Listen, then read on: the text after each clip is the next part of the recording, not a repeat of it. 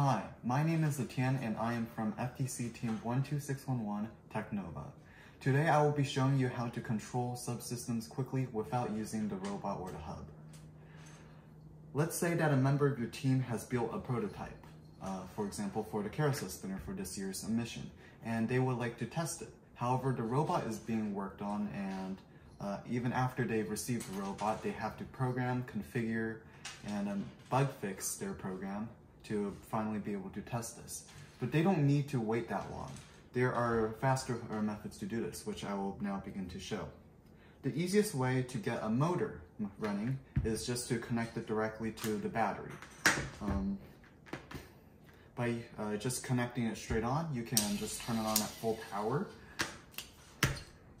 And you can invert the direction by just plugging the cable backwards.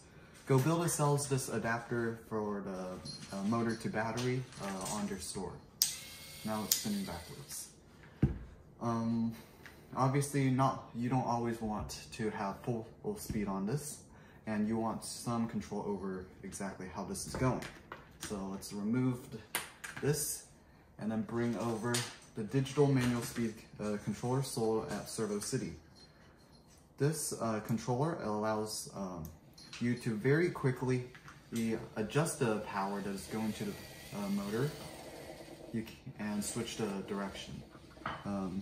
This is way easier than just writing a program for this, and way more flexible and fast. This is just the battery, the controller, and the motor.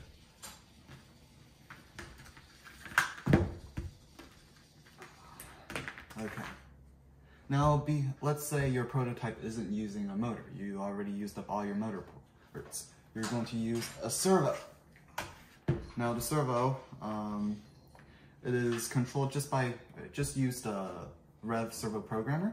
It will allow you to, for continuous servos, just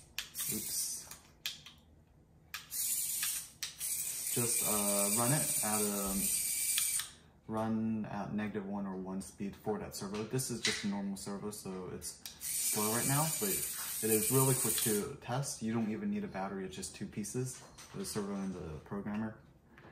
And that is really all you need, just with an external accessory, which are really worth the investment. You can easily test your motors and your servos really quickly. If you enjoyed this video, please like and subscribe, as we'll be making more tips and tricks videos very soon. Thank you for watching.